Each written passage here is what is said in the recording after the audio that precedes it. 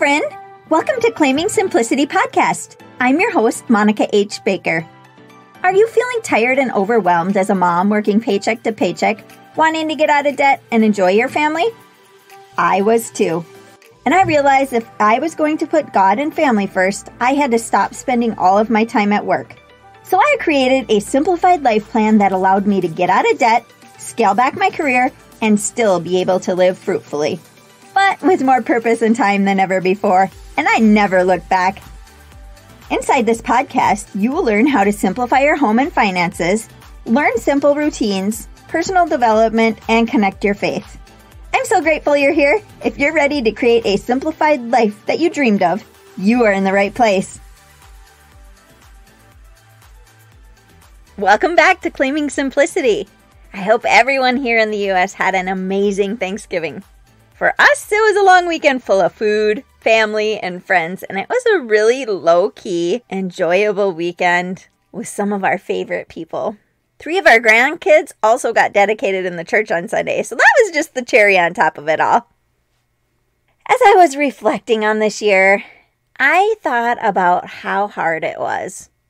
It was hard to move away from a home that we had done so much to and had so many memories over the last 10 years. It was hard to live in a fish house for 3 months. It was hard to move to a home that needed a lot of work and still needs a lot more. It is hard writing a book when you have so many obligations and distractions. I just want to do everything. I want to do it all. It was hard trying to get so many outside projects done for all the animals that we've acquired over the last few months before the freezing temperatures we have now. I'm not sure about this winter farming when I'm having to haul pails of water from the shed to the barn because our outside pump froze up. So that was hard too. But when you put your trust in Jesus, there is such a peace through it all. Knowing that we are living where God wants us to be is so reassuring. Through it all, He just keeps blessing us and confirming that we are doing what we are called to do. What are you going through? I really believe that you can have a mindset of doom and gloom, or you can choose to have joy through all of it. It's a choice.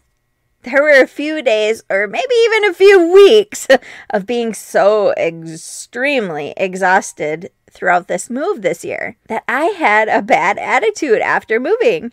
But when I made the choice to focus on so many positives, it changed my whole perspective. Our faith and having such a close relationship with the Holy Spirit has a lot to do with our joy, along with the confirmation and reassurance from Him that we are right where we need to be at this time.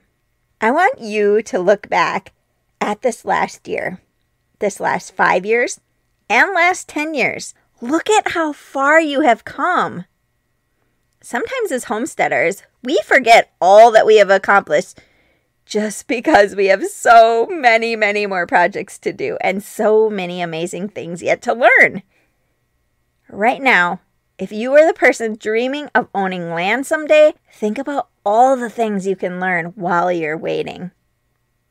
In the season of waiting, you can prepare and dream and save money. Be grateful for what you have and steward it well. Learn how to live a simple life now so that when you have the opportunity come up, you are ready.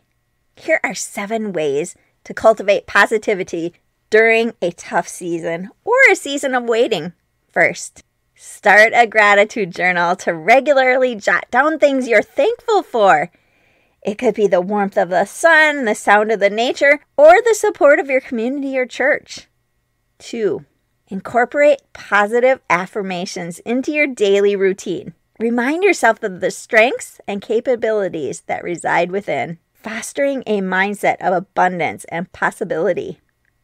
Number 3, practice mindful positivity by being aware of your thoughts. Redirect any negative thoughts and replace them with affirming and optimistic ones. Number 4, celebrate the small wins. Acknowledge and celebrate small achievements, both in your homesteading journey and personal life. Recognizing these victories, however minor they are, contributes to a positive and uplifting atmosphere. Number 5, visualize your success. Use the power of visualization to imagine your goals coming to fruition. Number 6, surround yourself with positivity. Connect with like-minded individuals who share a positive mindset. Engage in conversations that uplift and inspire, whether it's in your local community or through virtual platforms. And 7, being adaptable and resilient. Challenges are a natural part of life, and a positive mindset can help navigate them with grace and determination. Positivity is not just a state of mind, but a way of life.